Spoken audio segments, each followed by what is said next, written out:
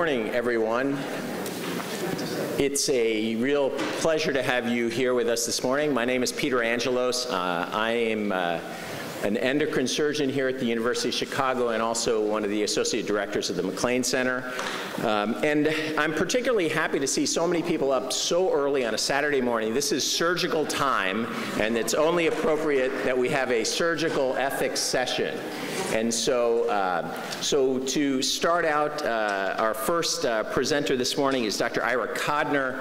Dr. Kodner is Emeritus Professor of Surgery at Washington University School of Medicine in St. Louis. He was the founding director of the Washington University Center for the Study of Ethics and Human Values. He's a past president of the American Society of Colon and Rectal Surgery. He's a past director of the American Board of Surgery.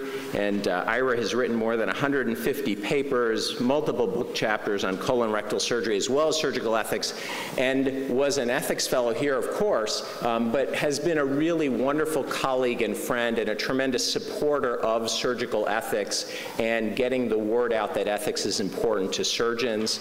I think several of us who are speaking this morning will be reflecting to various extents on some of the work that we've done together with Ira. So it's my real pleasure to welcome my friend Ira Kodner. So good morning. I'm very appreciative of, nope, we're not up, now we are, of the MacLean Center and Mark, and in the early days of putting up with trying to educate a surgeon in ethics.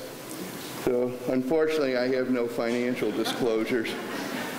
So I'm going to talk about ethics education for surgeons this morning, and I'm going to tell you the Washington University story. It's what we did, and we are not in Washington. We are, in fact, in St. Louis.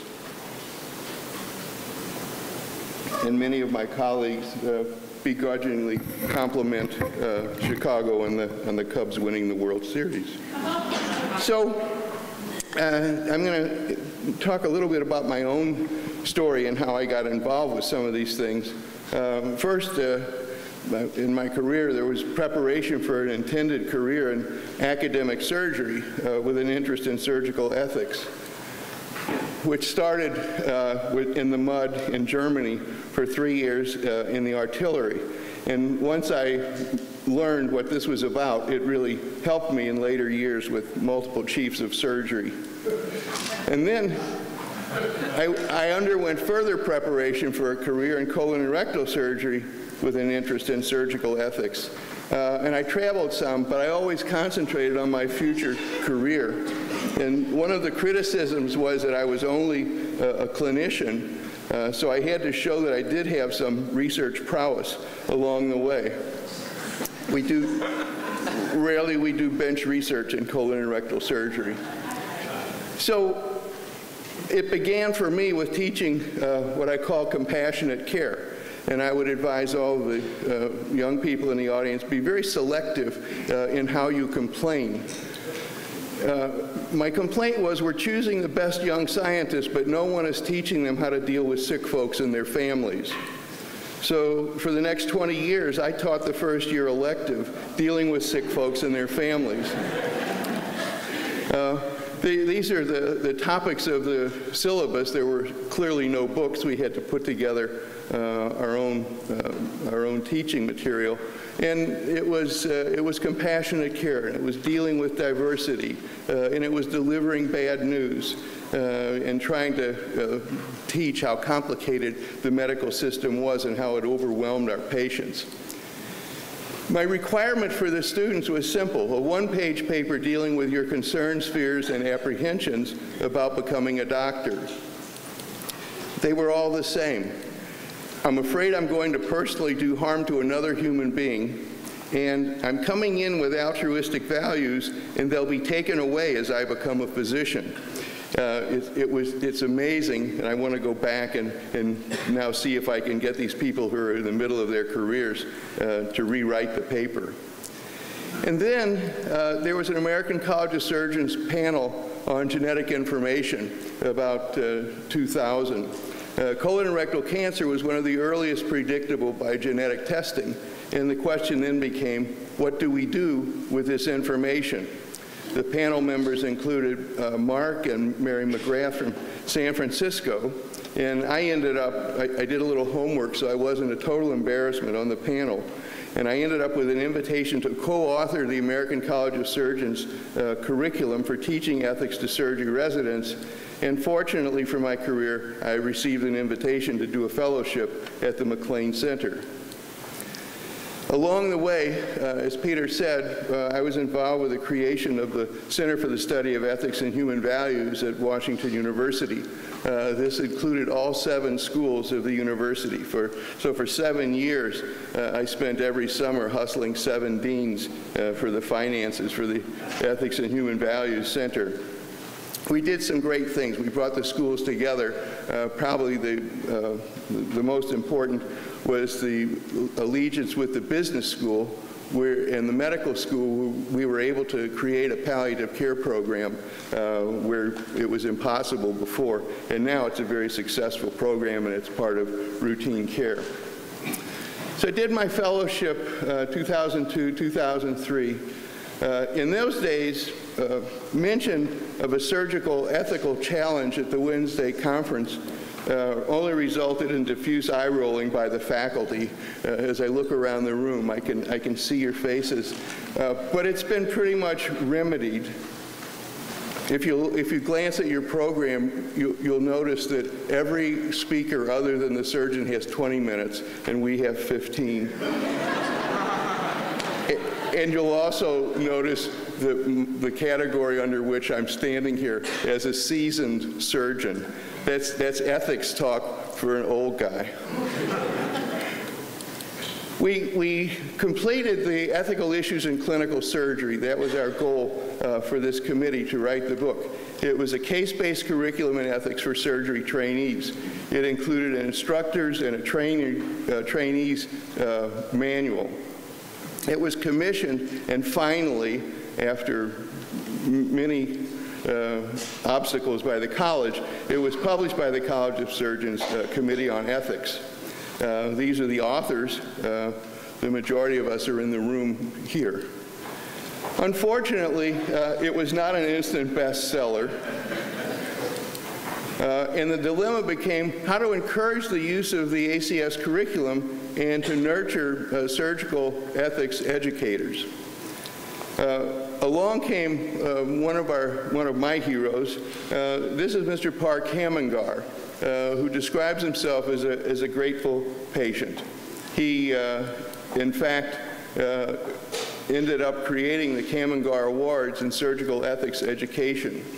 Parr was initially a seriously mismanaged patient with rectal cancer who became suicidal and then angry, and then realized that he could do more good by supporting ethical and compassionate care. So he's put as much of his resources as possible into teaching students and residents ethical and compassionate care.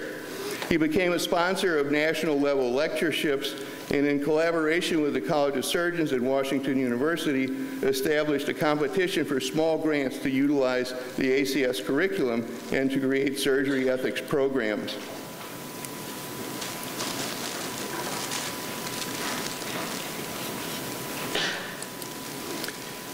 It resulted in 3 rounds of annual grants to over 40 institutions in North America. We had 3 seminars of awarded scholars and surgical leaders to share thoughts on innovation in surgical ethics education.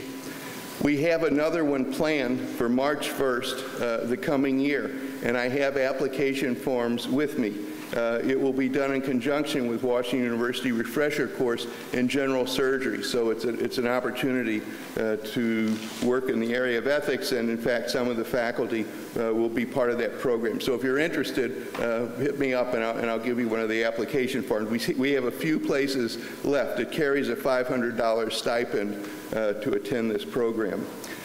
PAR has also sponsored the annual dinner of an expanded group of scholars at the American College of Surgeons to stay in touch, share program accomplishments and needs. And this has been led very successfully by Peter Angelos, and we just had a meeting last month, and it was terrific. So we looked at, and this was actually reported at the Surgical Forum at the College of Surgeons in 2014, the effect of the seed grants on surgical education. It was application-based seed money, up to $5,000 to start or expand ethics education program in the surgical residencies. It included the book, Ethical Issues in Clinical Surgery, and an ACS-approved instructor to help plan the first training session. So it was a scheme to initiate ethics education in surgery where it didn't exist before. There were 40 grants awarded, and after the first 2 years, it was calculated the grants affected ethics education for more than 1,200 surgery residents. Were the seed grants successful? They looked at it in the report that was presented to the college. It helped establish surgical ethics curricula where none existed. It advanced the careers for surgical faculty interested in leading ethics education. And it aided in publication efforts. Gratifyingly, many of the people who took these courses are now publishing and getting ready to do clinical research.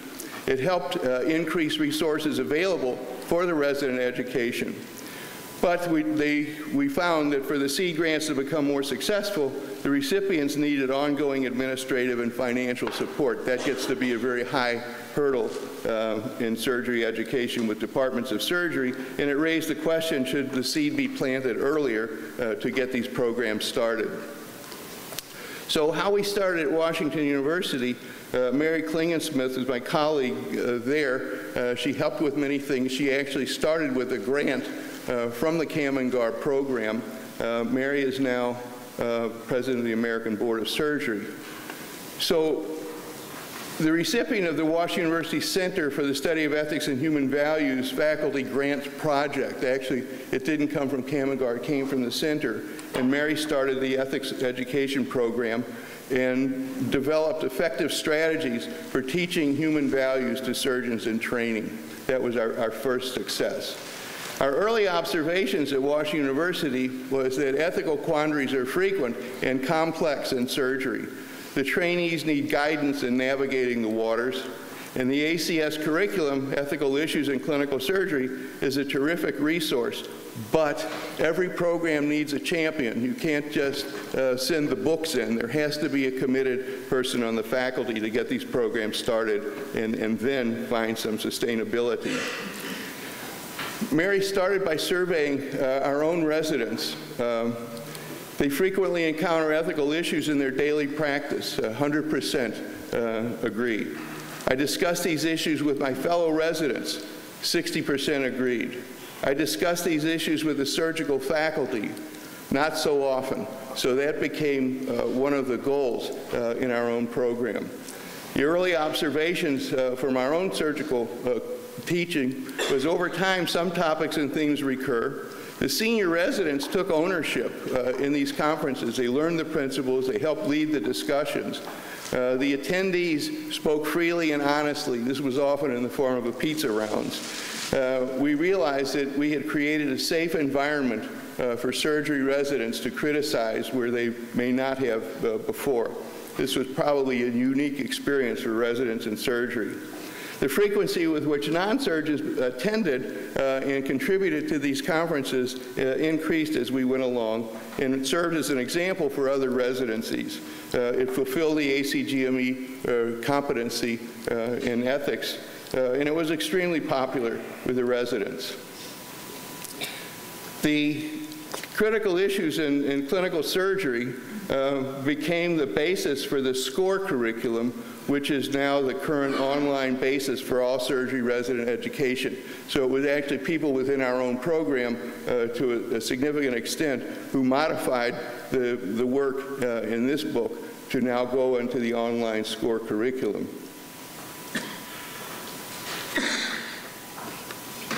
I have to drink something because I'm a seasoned surgeon and my mouth gets dry. The current status of resident education, I'm going to talk about residents and students back and forth. This is our current program. The surgery faculty, fellows, residents, and nurses were all surveyed to determine which components of the SCORE curriculum were of most interest and concern. The responses were grouped into 6 themes for a 3-year plan. Each year, there were 2 two-hour sessions built into the surgical curriculum. Each session was led by a chief resident, starts with the basic ethics information. Small groups then formed to discuss 3 cases, and then they return all together for an hour of discussion with faculty and any relevant experts for the topic being discussed. Occasionally, we have after-hours programs in faculty homes where we concentrate on specific issues. The last was the consideration of paying for kidney donors. The themes were 2 per year, and I'm just going to recount these for you to show you how the topics broke down. Dealing with complications and poor outcomes, truth-telling, informed consent, listening, and surgeon-patient relationship. Clinical research and surgical innovation, the relationship to industry, barriers to practicing evidence-based medicine. Futility, talking about death, and palliative surgery. As palliative care grows, we're hoping more and more that surgery becomes a part of that. Allocation of limited resources, transplant, mass casualty triage is a very important ethical challenge for surgeons. Withholding and withdrawing treatment, competence, decision-making capacity, who decides when the patient cannot, surgical buy-in. We rely a lot on the work of Gretchen Schwarzy from Wisconsin when patients change their minds. And refusal to care for patient, confronting problem behavior, including that of the surgeons, and DNR orders in the OR, how we handle them. For the students, the current status of the student education has changed significantly. The faculty had created a curriculum and all was going really well. We had it down pat. The faculty had created the curriculum and it was terrific until this guy came along. This is Douglas Brown, who's the surgery ethics coordinator. Doug went off the deep end and created essentially a revolution for the 3rd-year clerkship. He let the students choose what matters to them. It was not the same as our faculty-chosen curriculum, to say the least. So now each student submits 1 case to the list of ethical challenges. We now have, Doug has banked over 150 incredible cases. And the students know this. They know that they're now part of creating the curriculum, so they've become much more invested in the program. The design is that students receive 6 basic ethics education sessions at 2-week intervals during their 12-week clerkship. The students prioritize challenges identified by the faculty during these basic lectures. And then the students submit 1 challenging case, and they are amazing cases. The working group creates a discussion guide that reflects the submitted student input, and then in week 9, the working group, which is senior faculty and residents, meet in small groups with the students to discuss the cases that challenge them on their rotation. Some of the topics of most concern to the students, some of it surprising to us, was failing to be cost-conscious or to follow evidence-based thinking, attitudes about and perceptions of patients, impact of time constraints on patient care, the rushed surgical rounds in the morning. This one they were really upset about. The attitudes about and perceptions of other physicians and fields of medicine, the bantering and the criticism of other physicians, they found particularly upsetting. Our pressure from financial incentives and motives, and the nature of clinical research and surgical innovations. Washington University surgery is very much research-oriented, and some of the things that we do with patients seriously challenge the students. We also have a 4th-year student elective where the student chooses a topic, often a case experienced on their own clinical rotations, not necessarily surgery. They spend a 1-month reading period with the surgical ethics faculty. The objectives of this course are to strengthen understanding of clinical ethics, to learn the rigor of peer review, They finished the elective with publication of an article in either the journal Surgery, which is a peer-reviewed journal, or the Bulletin of the American College of Surgeons, with a student as the lead author. It allows them to integrate their understanding of ethics into their future careers, which is very gratifying for us. Currently, we have 26 articles published in the journal Surgery, with continuing medical education coming from the American College of Surgeons. We have 3 lead articles in the Bulletin of the American College of Surgeons, all of these with the medical student, the 4th-year student, as the lead author, which is, I think, pretty exciting. These are just a few of the ones that we've published in the Bulletin. The problem of conflict of interest with industry-sponsored trials, transplant in a patient with comorbid psychiatric illness, truly an ethical dilemma. And this one, which most people don't think of, and it's the ethics of sharing clinical photographs. All these pictures that are taken on the cell phone, who owns them? And ethically, what can you do with those images? So in summary, at Washington University, surgery ethics education has evolved in a stepwise fashion. We've tried to share with other institutions and to build them as well. We don't protect anything from other people using it. I think the biggest impact came from abandoning our previous didactic formats and creating new forms based on what our trainees determined was important to them. That's home. Thank you all so much.